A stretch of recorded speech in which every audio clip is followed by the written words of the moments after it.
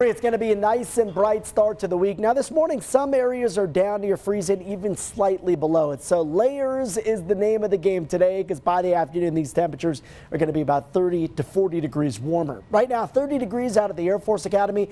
We're sitting just above the freezing mark at Woodland Park at 33, Cascade at 39, downtown Springs and the airport both checking in at 36. For Monument, upper 30s this morning, Lyman at chilly 27, Alamosa at 28, Saguache and Salida both in the upper 30s. Maybe you're extending your weekend into Monday, taking a day off work to relax and enjoy the great outdoors. Fishing might be your favorite thing to do. We'll be in the mid-60s at noon with sunshine and light winds, and then we'll see those warm afternoon temperatures as we're back to the 70s today for the first time in about 5 days here in the Pikes Peak region. Warm-up begins today, but it really picks up some momentum on Tuesday. That's ahead of our next approaching cold front that'll bring in some changes as we head towards the middle of the week. So that front arrives right around Tuesday night, early Wednesday morning in the state. It's going to be a gusty front, so there's no sign of rain or snow with it, but it will cool temperatures down by around 10 to 15 degrees.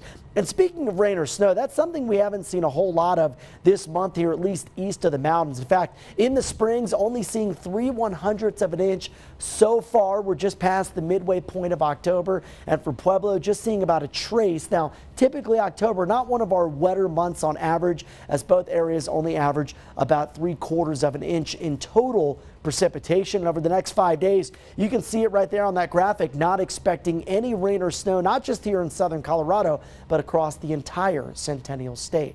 All right, highs today will only warm into the mid-60s to upper 60s for Monument to Woodland Park. We'll be in the 70s this afternoon in Colorado Springs and Pueblo, 73 for Canyon City, 68 for our friends in Alamosa and Saguache. And so we look at that super 7-day forecast, just not a whole lot of excitement, my friends, almost putting it on cruise control for the middle to end of October with no sign of rain or snow, not just through the week, but into the upcoming weekend. Now, on Wednesday, that cold front will bring in some briefly gusty winds, especially in the morning. So we could see some gusts up around 20, even 25 miles per hour. I think the strongest gusts with this front are going to be well east of us. So some of those eastern counties on Wednesday could be gusting as strong as 30 to 40. The wind weekends Thursday to Friday with a beautiful, exceptionally stunning start to the upcoming weekend. For Pueblo, I've got 70s today, 80s on Tuesday, then we're briefly cooler Wednesday before 80s return Thursday to Friday.